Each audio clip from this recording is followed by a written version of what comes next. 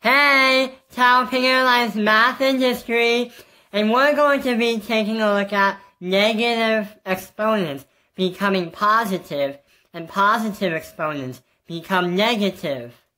So we can actually make exponents turn to negative form and positive form by doing something with a strategy.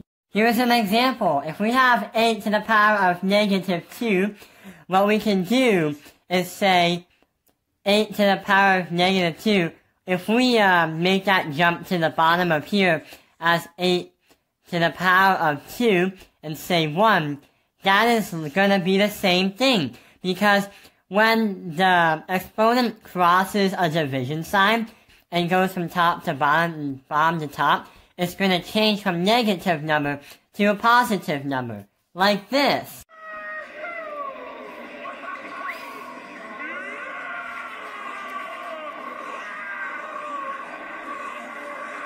So Patrick was being positive at the top, but when he crossed the line, an invisible division line, he got to the bottom, so he was from a positive to a negative.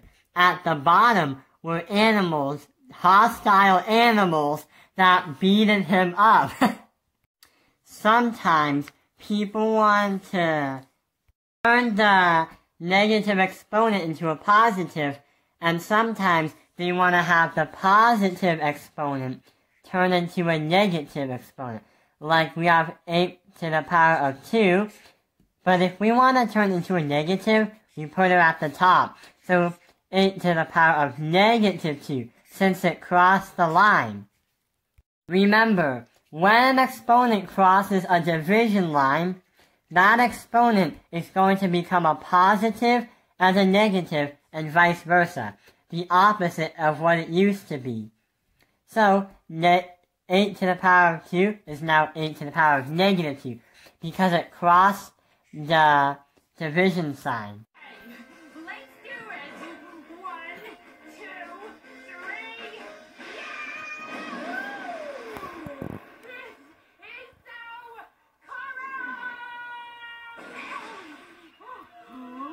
so correct! Help! This isn't logical! Oh man, she's beached! We're gonna be in so much trouble. Leave her! Let's chase it! Oh. That is a way that we can change the exponent of the number by crossing it over the division line to make it positive or negative. That is a very cool strategy. This method would work if we are working with fractions and we are dividing by exponents. So we have 10 to the power of negative 2 and 10 to the power of negative 5. What we can do is we're going to have to subtract each other. So minus 2 minus 5. Since we have the parts of a subtraction symbol, we are able to put them together and make an addition symbol. So negative 2 plus 5 is 3. When we get 3 or 4 our answer, we're going to say 10 to the power of 3, because 10 is going to be our number, and 3 is going to be our exponent. So 10 to the power of negative 2 divided that by 10 to the power of negative 5 is 10 to the power of 3. But that is without the crossover exponent changing method. We can actually have a faster process and get the same answer, because we have the same problem again, but we're going to try and do the crossover method. So if we have 10 to the power of negative 2, we're going to have to go down to the bottom and say 10 to the power of 2. The negative becomes a positive when crisscrossing and going over the boundaries of that division symbol. And we have 10 to the power of negative 5. We have 10 to the power of 5.